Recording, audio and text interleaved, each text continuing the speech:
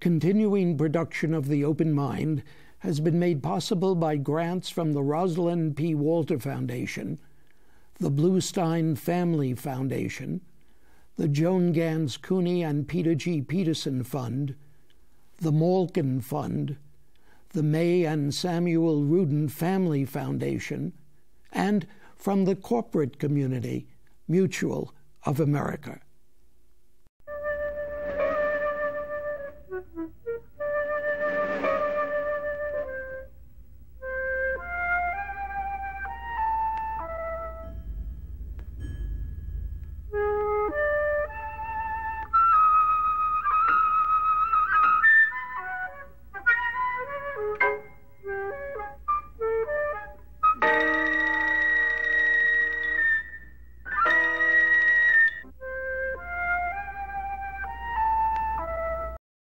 I'm Richard Heffner, your host on The Open Mind, have been since 1956. And most of the time when I'm asked who my favorite guest has been over all these years, my answer comes quite quickly with no hesitation. And he's my guest again today, Mario Cuomo, longtime governor of New York, who first joined me here more than a quarter century ago when our topic was his own inaugural address, as he challenged then-President Ronald Reagan's simplistic formulation that government isn't the answer to America's problems, but rather is itself the problem. Addressing the dog-eat-dog, anything-goes, untrammeled free marketplace, social Darwinian, survival of the fittest ideas that have prevailed in high government and business councils even more in recent years than then, my guest famously proclaimed that a government of humans should elevate itself to a higher order, one which tries to fill the cruel gaps left by chance or by a wisdom we don't understand.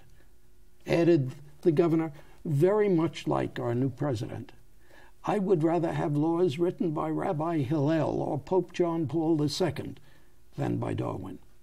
Well, as you might guess, I've always admired Mario Cuomo's speeches, even placed one of his best in my own pantheon of great American expressions, my paperback documentary history of the United States. Indeed, as I now revise and update my book for the 8th time since its publication in 1952, I struggle to choose wisely and well from among the very best of Barack Obama's many extraordinary speeches, from his 2004 Democratic Presidential Convention keynote address, his Springfield, Illinois announcement of his own candidacy for president, his Berlin speech last year, his mesmerizing mid-campaign speech on race relations, his Grant Park speech the night of his election, and now his inspiring first inaugural address. Many expected from it, of course, the power of Lincoln's, FDR's, and JFK's inaugural addresses all bound up together. Some were disappointed, said that it couldn't reach that impossible height. Yet I rather thought it did, particularly when my wife suggested that I look at and listen to it again and again, and then heard from it, saw in it, a superb summons to greatness in our own times. Still, what you and I all really want to know is how one great speechmaker judges another. So let me ask my very patient guest how he thinks history will, how history should judge Barack Obama's first inaugural address. I think most historians will have the wisdom not to judge it until they see how it was followed with performance. It's one thing to judge the speech today before he's had a chance to do anything. A long time ago, 1985 to be exact, I gave a speech at Yale in which I said, you campaign in poetry, but you govern in prose, and the prose is much more difficult. I must have heard that thing 20 times in this last election because he specifically was talking about change, constantly talking about change, and talking about it poetically. And he did in his speech talk about it poetically. But that was poetry. He didn't prescribe specific ways of getting it done. He simply reminded us of how many problems we have. More problems, I think, than any new president has faced in modern history. And he summoned us to get prepared for the hard struggle. And he challenged us to join him in fighting that challenge.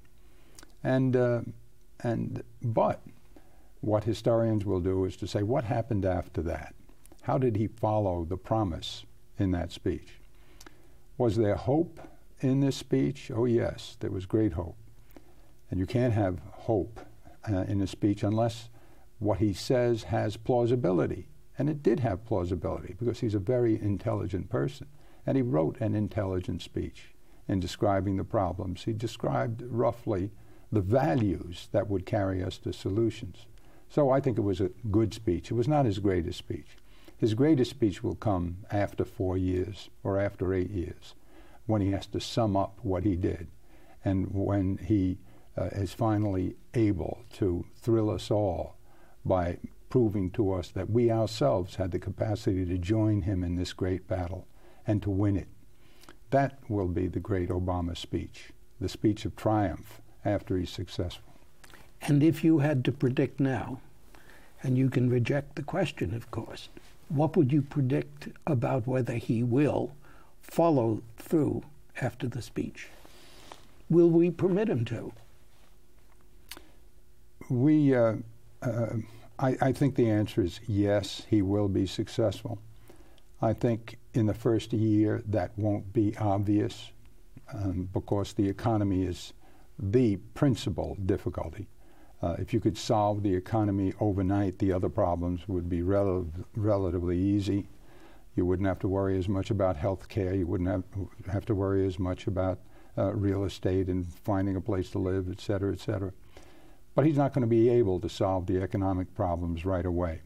He has to deal with two problems: the financial aspect of it, the banks and their shortage of money being loaded down with bad investments. How do you get rid of those investments? How do you replace it with cash that they can use to go back into the lending and borrowing business? That's going to take a long time. We don't even have a good hold at this moment of how precisely to do that. Paulson started with an idea which he later abandoned within a matter of weeks. And now we're talking generally about the government giving more bailout money to banks. But they haven't gotten detailed about it. They haven't gotten specific about it. And we're going to have to get those specifics. There's still some inventing to do, some designing to do that hasn't been done. The second part of it is the stimulation.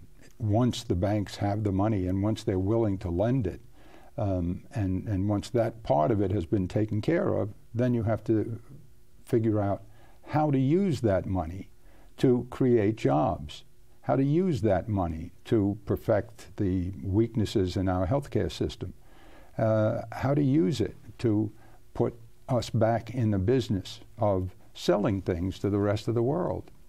That's going to require technology, because we can't compete with the rest of the world when it comes to labor. And so we have to do it with the ideas and the excellence of those ideas. And that's going to require education. And so he's going to have tremendous investments in infrastructure, roads, bridges, in new methods of gathering up energy and sending it where you need it. That will require a lot of infrastructure too. And all of that, but that we can identify. We know what he's going to be doing there, and it makes more sense to us. The part that we don't understand yet is the financial part. He's going to have to do all of that.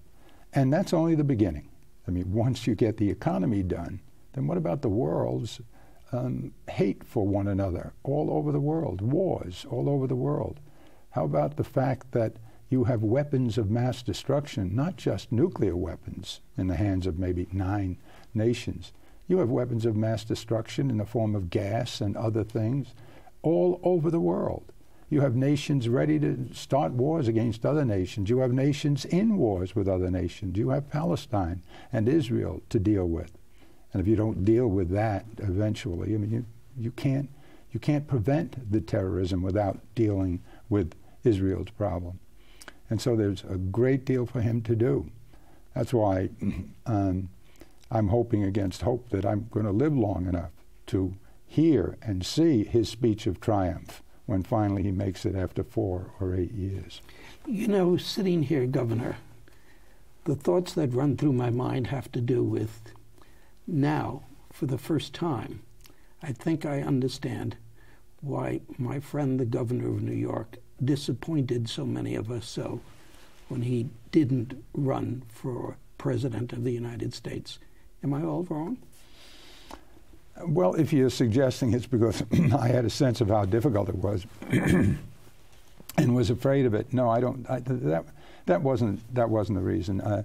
And we've been through this before, and it's gotten to be a boring subject. It happened so long ago, and it's completely academic. I think the one thing people will not accept from a politician who said no to an opportunity to be at least a candidate for the presidency is if I had said at the time, as I did to Abe Rosenthal, may he rest in peace, the great, although occasionally controversial editor of the New York Times, look, I'm not at all sure that I'm the best person available to be president of the United States. I'm a pretty good governor, and I have never lacked for confidence in my ability to handle the governor's job. But to ask me to be the head of the world's greatest superpower, with the power to start a war that could bring a calamity down on the entire globe, I'm not sure I'm that good. And I'd like to think that somewhere out there there's somebody better than I am. And so I'd rather look for that better person than take the chore on myself. He wouldn't have believed that. And he said so. He said, if you told me that, I wouldn't believe that, because that sounds much too modest. I said, it's not modest, it's realistic. And he also said this. He said, I don't think you have that fire in the belly. And I said, Abe, show me a guy with fire in the belly, and I'll spritz him in the mouth with seltzer.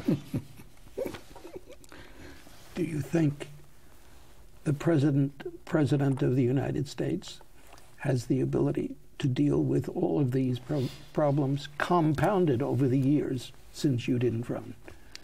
I think what I saw, what you saw, what the world saw, because they saw it in Italy and they saw it in Kenya and they saw it all over the world. They saw him. They did during the campaign, excuse me, and they did at the inaugural. I don't know how many hundreds of millions of people saw it. But he lifted the level of hope to as high as it can get. And you can't do that. You can't avoid despair, replace it with hope, without a great deal of plausibility in the hope. You can't just have hope because you want to have hope. You have to believe in the possibility that you're hoping for. Because of his intelligence, because of his brilliance, because of the way he communicates, because of the fact that he won, because of the fact that he won against the odds, because of the fact that he was an African American, and no African American had ever won before, because of the fact that when this campaign started, as we'll all remember, and perhaps admit to one another if we were willing to tell the truth, a lot of people were saying he can't possibly win, because a black man can't win in this country. There are too many people who are bigoted. There are too many racists out there. That was a very common argument in the beginning of the campaign. And he overcame all of that. And he stood there and spoke with the magic of his words and the way he puts them together and his ideas. And it created hope because there was plausibility. Because people say to themselves, this is a truly bright person. And this is a very strong person. Bright and strong, he proved it in the campaign, but bright and strong just looking at him. He's unflappable. Nothing seems to make him nervous. Now, he made a mistake, but only because a chief judge of the Supreme Court made the mistake first at the oath, which was one of the funniest things, frankly, I've ever seen as a lawyer. And the president laughed. Yes, and the president did laugh. But that unflappability he has, that poise, that what people in my old neighborhood would have called coolness, no matter what the situation, no matter how hard the debate, no matter how emotional the moment, You just take one look at him and you say, this guy's in control. And that's a strength. You put that all together and it creates plausibility. People are saying, look, I don't know how he's going to do it, but he's going to give us the change we need. He's not sure how he's going to do it. And he admits that. He has ideas, and he has very smart people that he's selected who will come up with more ideas. But at this moment, if you asked him, well, do you know precisely how you're going to get the banks finally to have enough money? He would probably say no. But we'll get there together, and I'm sure we can. And I'm sure we can, too, because I trust him. So, do I think he will succeed? Yes, because I think he has everything it takes to succeed. Intelligence, the ability to communicate, a strong commitment to values, solid, intelligent values. One of those values is a political value, and it's the lack of or the avoidance of rigid ideology. I remember President Bush, and incidentally, something about President Bush I said in an interview in Italy the other day that got some interest on the other side. They asked me about President Bush and how I felt about his performance and now that he'd left, etc. And I said his failure, his presidency was a failure. But we should remember the Bush family, because before President Bush, there was another President Bush who was a very good president and who had a fairly good presidency and who lost the second time around largely because he made one big mistake about taxes. And before him, there was another President Bush who served this nation. And while he was governor, this President Bush, our President Bush, when he was governor in Texas, there was another governor in Florida. And so the Bush family, we owe a lot to the Bush family. Anyway. Why am I so shocked at the time you were taking to say that?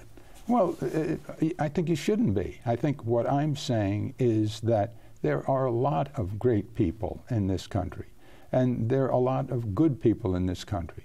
And because you find one person in this long line of people who have served, one person who utterly failed, that's no reason for forgetting all the rest of the family has done for us. You could probably point to the Kennedys or any family and find somebody in the family who didn't do well in a certain position. And I certainly think that President Bush was a failure, no question about it. But that doesn't mean we don't owe his family something. It's interesting talking about the most recent President Bush, 43. Do you think there is any possibility that he would not have performed as poorly as you told our friends in Italy had he not had Richard Cheney at his side? I think our President Bush's problems were profound. They were much more basic than that. He's not as intelligent as, say, Barack Obama. He wasn't as strong in his experience. He wasn't as strong in his knowledge. It wasn't just that he's not as intelligent, he wasn't as knowledgeable. He had very little curiosity even about the rest of the world. This world, as we all know, is shrinking every day. It's a much different world than the world of Abraham Lincoln, much different. It's much smaller. We're in one another's laps. You have to know about Europe, and you have to know about the Middle East, and you have to know about the rest of the world. Or at least you have to know that you should know about them if you're going to deal with them. And he had no instinct for that, and no real concern for it. So he was utterly ill-equipped. And he selected Cheney and Rumsfeld and those people because some of them had worked for his father, and he was familiar with them, and he figured, well, they'll do the thinking for me. Too bad. He picked the wrong people. They did the wrong kind of thinking. They made big mistakes. Incidentally, they weren't the only one that made mistakes. A lot of our Democrats who disagreed with them and criticized them made mistakes, including voting for the war in Iraq. So President Bush was just the wrong person for the job. He was simply not up to it. You're talking about President Bush now. What about the election of 2004, in which we had seen what he was capable of and not capable of, and we gave him a fairly good presidential victory. Shame on us. What does that mean about us? Well, we weren't good at making the judgment. We didn't pay attention. Not enough of us showed up. Not enough of us took the race seriously. Maybe our candidates made mistakes. I think John Kerry made mistakes. John Kerry would have made a wonderful president. He's very bright. He's very experienced. He has all the things that President Bush didn't have. But I think he started too late defending himself against some of the attacks, and that proved to be a problem. And then we came very close. I mean, we lost, but we did come very close in that race. And incidentally, that's another thing. When you win these races, even as Obama has won, he had a comfortable margin. But people tend to think of it as though it was a wipeout, as though, the whole country voted for him. 58 million people voted for his opponent. So there's 58 million people in this country who said, we don't want Barack Obama. And that's something to think about. There were 64 million that said we do. But when you do think about it, as president, how do you comport yourself in relation to your political opponents? Well, the way you should is the way Barack Obama has. He seeks to embrace those people. He seeks to get them in. He knows they didn't vote for him, and he knows that some of them still will be inclined not to approve of him until he shows them something. But he has reached out to them. And he's not made the mistake, and I don't think he will make the mistake of saying, look, I have enough to control the policies of this country in the Democrats. He doesn't have enough in the Democrats because he will lose some of the Democrats and he will need some of the Republicans. And he's very intelligent about it. He knows that. He's already reached out to them. He's already entertained the person he beat in the general election. And he's honored him, McCain. And he's smart about the way he's handling it. You need everybody. Now, on the ideological point, what got me onto the Bushes was, I'll never forget his denying money for S-CHIP, which is a health care plan for children who don't have health insurance.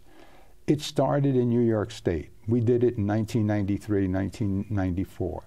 As a state program, and then the federal government picked it up. And the theory of it is these children desperately need a health insurance plan where they can get primary care help to avoid serious problems.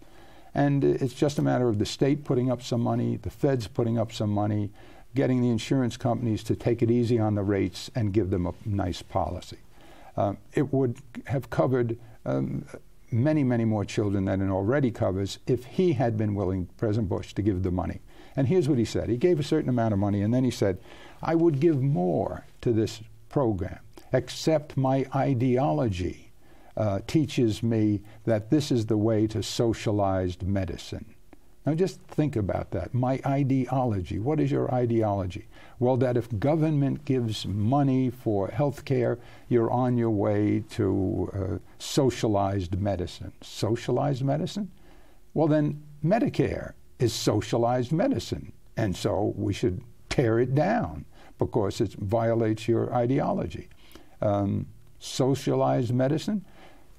Eisenhower decided to build roads with federal money because the states weren't building enough highways and they weren't connecting the country adequately for the purposes of the economy. Would you call those socialized roads? The absurdity of taking that simple principle about, government shouldn't do this, and making it a rigid ideology. Obama is going to disappoint a lot of extreme liberals because he's not an ideologue. He believes in what Lincoln believed in, common sense and benign pragmatism. Now, I've been through this, I think, with you once before. By benign pragmatism, I say benign pragmatism because my name is Cuomo, Mario Cuomo, and if I said just pragmatism, you'd think of Machiavelli. And when people think of Machiavelli, they think it's bad. Pragmatism is bad. As you know, pragmatism is not bad. Pragmatism means it works. And so I add the word benign to show you that I mean it works for the good of people. And so common sense and benign pragmatism, that's what guides he will use. That's what Lincoln used. When they asked Lincoln, what do you think of big government, little government, and all of that? And he says, well, that's a silly question, big government, little government. Here's what government is. Government is the coming together of people to do for one another collectively what they could not do as well or at all privately. That means you do through a government what you can't get done through the market system. And if the market system from the beginning of our nation had taken care of old people who couldn't take care of themselves, if the market system had provided them with free health care and ways to get it, then you would never have needed Medicaid and Medicare. But it failed. For over 150 years it failed, the market system, to take care of those people. And so many of them died simply because they did not have the wealth to take care of themselves. Well, in a case like that, you learned belatedly that you needed government to do something the market wouldn't do. That's all you need. Not ideology, common sense. Same thing with education.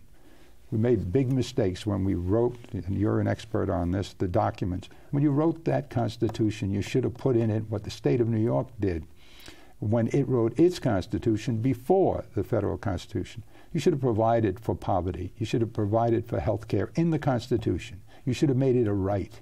You should have said in the Constitution, nobody in this country will die because of a lack of means to provide health care. Nobody will die ignorant because of a lack of means to get education. That should have been in the Constitution. And you're just as articulate now as you were when you said those words that I quoted earlier in your first inaugural address. Thanks so much for joining me today. Thanks for having me. And thanks to you in the audience. I hope you join us again next time. For transcripts of today's program, please send $4 in check or money order to The Open Mind, P.O. Box 7977, FDR Station, New York, New York 10150. Meanwhile, as another old friend used to say, good night and good luck.